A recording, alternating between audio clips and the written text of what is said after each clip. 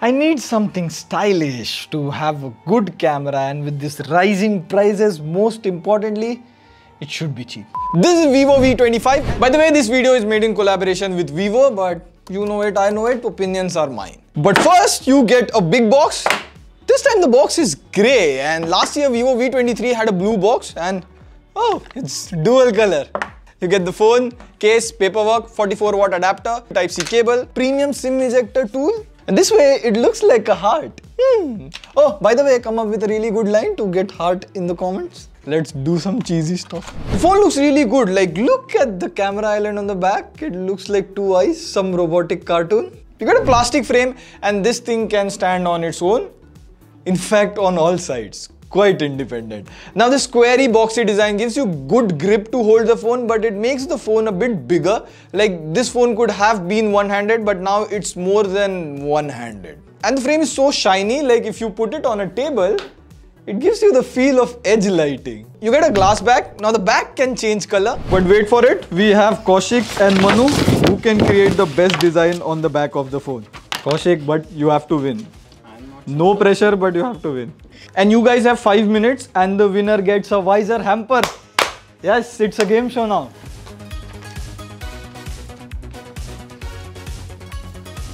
Okay, while they're busy making fun designs, the interesting thing is, how does the back of this phone change color? Well, I read about it and it uses something called fluorite. Fluorite is a mineral, and when UV light hits, it changes the internal crystal structure to reflect some different light.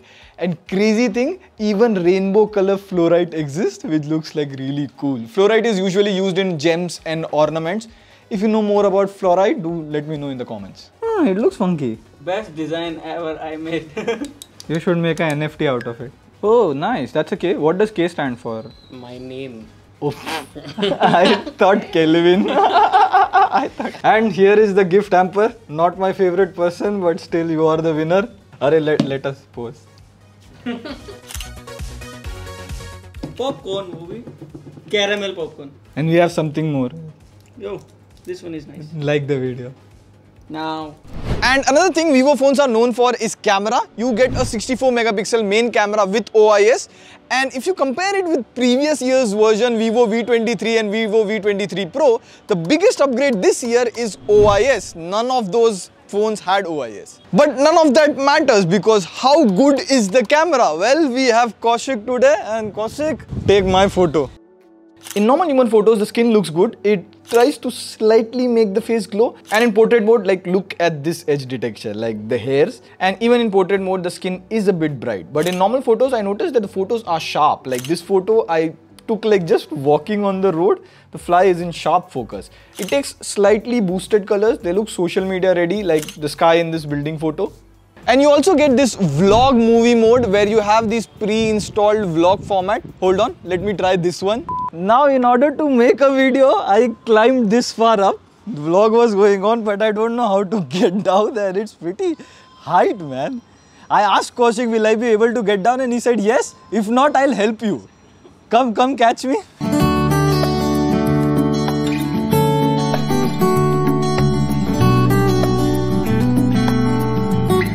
Like, some of those shots look really good, but it should have given the option to maybe change the position or trim a bit of it. But overall, it looks nice. So basically, you have to shoot some footage and the camera app will automatically make a vlog out of it. It could be useful to make those happy birthday videos or a quick Instagram story. Also, you can record at 4K 30 FPS on the main camera, and both OIS and EIS works, so you can have an idea of the stabilization. Rest, you get an 8 megapixel ultra wide angle camera, which is common for this price range, and in good daylight conditions the photo come out good. And of course you get a 2 megapixel macro camera. Also, you get this portrait video mode, where you can blur the background. And on the front you get a 50 megapixel autofocus camera that can record in 4K 30 FPS, like finally 2022 and 4K recording on the selfie camera. And you can have an idea of the mic quality and the video quality. It's really sunny from behind.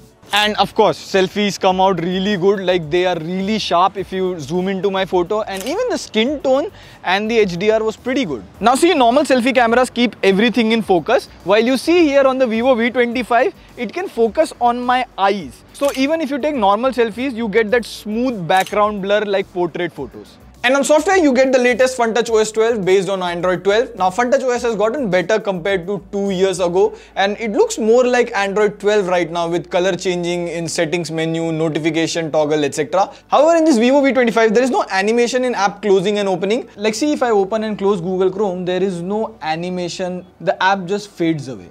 There is no word on software update policy for the Vivo V series. Now, talking about the good parts, well, number one, display. You get a 6.44-inch 90Hz OLED display. It's an E3 AMOLED display. Now, in case you don't know, E3 AMOLED display consumes less battery and has better brightness. And even I'm not bothered about 90Hz refresh rate because A, the difference between 90Hz and 120Hz is pretty less unless you're gaming.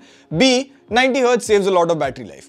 But you have a notch. If it was a punch hole, it could have been better. Rest, you get wideband L1, so you can watch 1080p videos on Netflix and other OTT apps. And a really good thing is, you get HDR support in Netflix, which is still rare in this price range. So if you have a top tier Netflix subscription, you can watch HDR movies like The Indian Predator. Rest, you get a single speaker,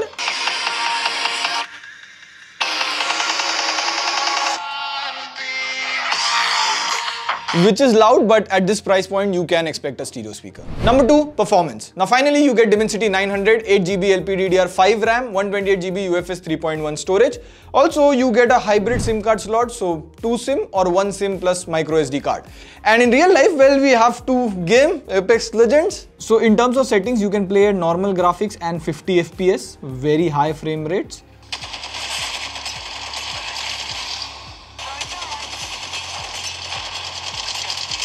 Say, I told you I play really good.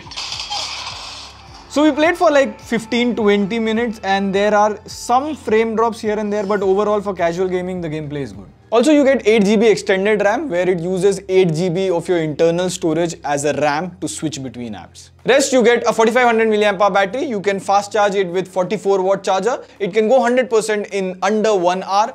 And Vivo says they have developed a supercharged tech on the charger, which is like 97.5% efficient. So your phone charges up fast without overheating. Rest, you get all the important sensor, plus you get 5G bands. With respect to India, you will get 5G on all Airtel, Jio and Vodafone in all parts of India. By the way, we are thinking of doing best 5G phone to buy under 25 to 30,000. The only video you need to watch about 5G smartphones. Let us know if you want that. 6,000 likes, we do it. Rest, you get 4G plus carrier aggregation. I checked it with my Jio SIM. All in all, Vivo V25 is a good looking phone with good main and selfie camera. If that's your priority, you can consider it. This Vivo series is popular because it falls in the mid-range category with good camera specs. So I would recommend checking the phone offline as well. How does it feel, how it looks, and you will also get a better deal offline than online. On that note, this is Pratik signing off. See you in the next video.